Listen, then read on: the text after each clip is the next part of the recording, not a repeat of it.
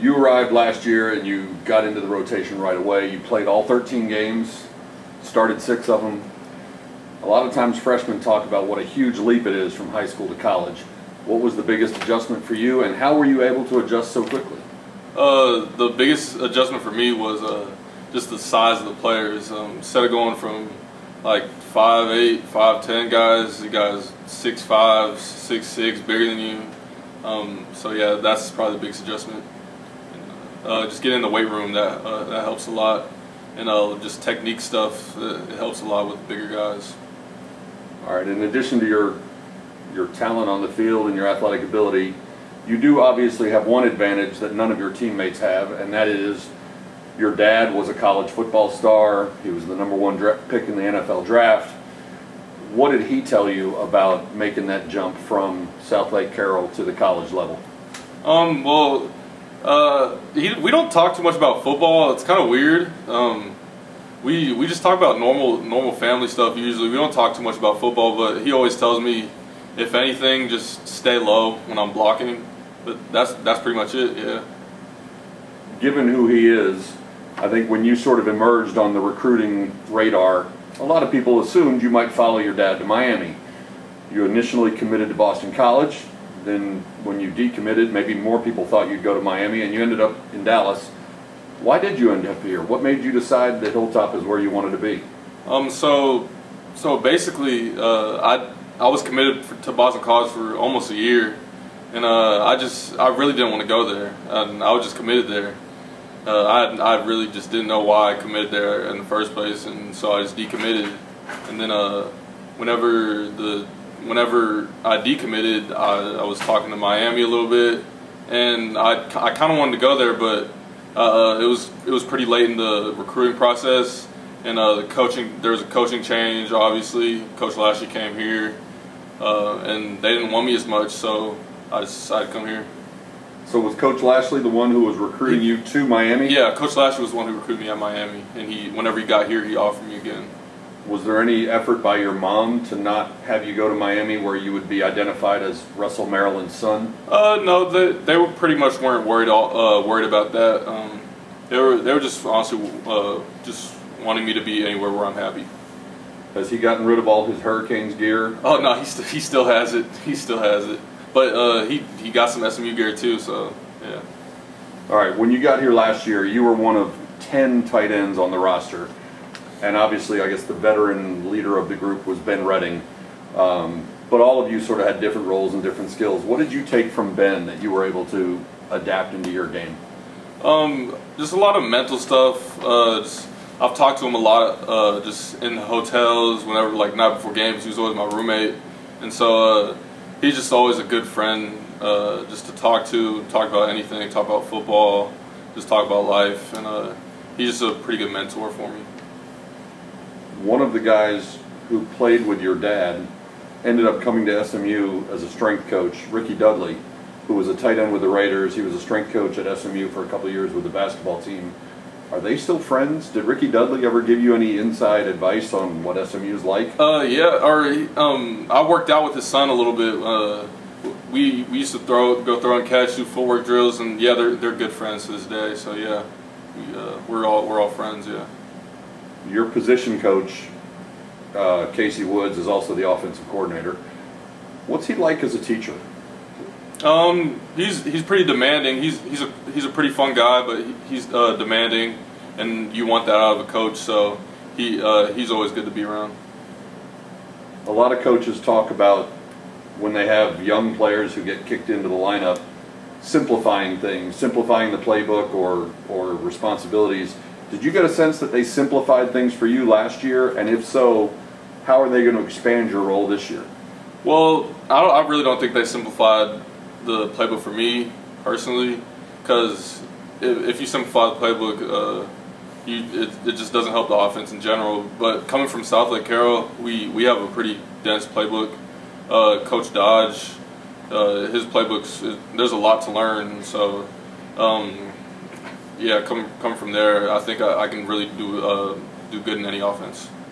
How does Coach Woods split his time between overall coaching the offense and the schemes and everything, and then getting in the room specifically with you and the other tight ends? How much is he able to break that down? So yeah, we have our meetings as a whole group and as an offensive unit, and he splits it pretty good. We'll talk about ball, and then we'll talk about some life. He'll bring us up to his office, just have one-on-one conversations, how we're doing. So yeah, he's good with that. Now, you said when you got here a year ago you were 205, 210? Yeah, back in June. And now you're close to 230? Yeah. What's been the biggest area of focus with the strength and conditioning staff? And have you and they talked about how big they want you to get? Maybe 10 more pounds. Like today I weighed in, I think I was 228. And so yeah, maybe just keep putting on that weight, and just all good weight, and don't put it on too fast. So just eat healthy, work out, and I feel really good right now. So yeah. All right. So having just spent months in the weight room, who has impressed you in the weight room as far as getting bigger and stronger, or getting leaner, or getting faster? Who's made a noticeable physical change since the end of last season? Nolan Matthews. He's gotten a lot leaner. He looks pretty good right now. So yeah, he's impressed me. And also a veteran, Elijah Chapman. He's always in there just squatting, just putting every plate on his bar. So yeah. He was already incredibly strong when he got here as a freshman. Yeah. How much more room is there? I don't know, but he just did every plate. Just I remember I was doing bench, and he just said, I'm gonna have to take a plate, and he just took my plate and he was using it as a squat, and I was like, take it. Yeah. He's a senior. He gets to make that call, right? Yeah. What about on the field? You've only had, 4 or 5 practices so far in the spring, but when you look across the line of scrimmage at those linebackers and DBs who are chasing you and the other guys around, who's impressed you on the other side of the ball? I'd say Brandon Crossley. He's very good competition. He's really active. He talks a lot. But yeah, it's really fun going against him every day. Coach Woods said that when you arrived, obviously you had already established yourself as a very productive receiver in high school. That's why a lot of colleges wanted you. And he said you weren't ready yet to be an every down blocker, and so that's been an area of focus for him. What have you done in the off season to work on that, or who have you worked with to try to ramp up that part of your game? So whenever I first got here, I didn't know anything, like the plays, what to block on the plays, and I worked with one of our GAs, Sam Hollander. He basically taught me everything I know. And then after, it was like a good 2-week span where we would just meet every day and go over plays and stuff. And he taught me everything. And then he taught me all the footwork and technique, and just little twists that I can do just to help me block. And yeah, a lot of it, credit goes to him. A lot of times, whether it's tight ends or offensive linemen or even running backs, when they talk about blocking assignments, some guys have more trouble with big, powerful pass rushers. Other guys have more of a challenge against quicker guys. What gives you headaches at night thinking about who you got to block? Just the athletes, really, just any athletic person. Because sometimes on the D-line, like, they'll be big and strong, but like they won't really be good athletes, and they might not have good feet. But like, even if they're not as big, just having to go against a good athlete, that's always a challenge for anybody. So yeah.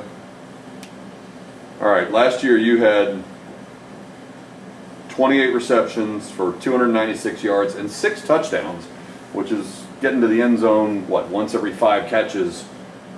Considering that your offensive coordinator is also the tight ends coach, and how excited he was when you and Ben Redding had, was it 5 touchdowns again in the big win against Houston? It was 5. Shouldn't they be calling more plays for the tight ends this year? I think so. I really think it's the year that we just score even more touchdowns. So yeah.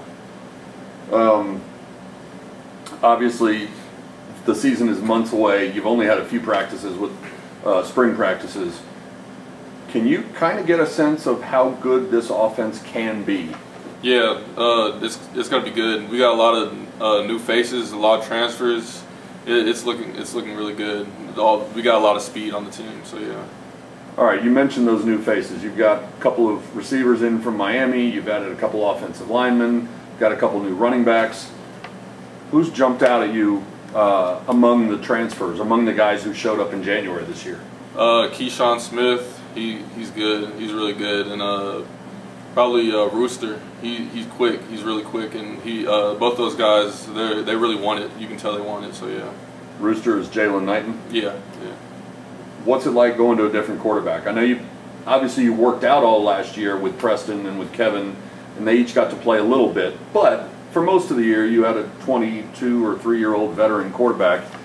From your standpoint as a tight end, does it change anything having a new guy back there in terms of the way they call plays, the way the ball comes out of their hand, anything like that? Not really. You just work with them so much. Like it doesn't matter who's throwing to you. That's how much you work with them during practice. Like Preston, Kevin, Tanner, all the quarterbacks, like we just throw and catch with them so much, so you get used to every ball that like each different ball that they throw. All right, you and your teammates have about a week off now for spring break before you come back and finish spring practice. What do you want to accomplish in the remainder of spring practice?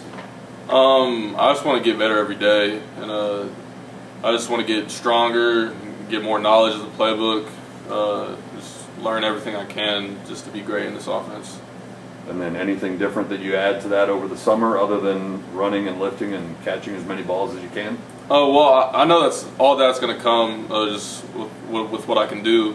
But just getting in the weight room and just getting bigger and stronger and faster, that's just what I want to do, because I know what I can do on the field is already good.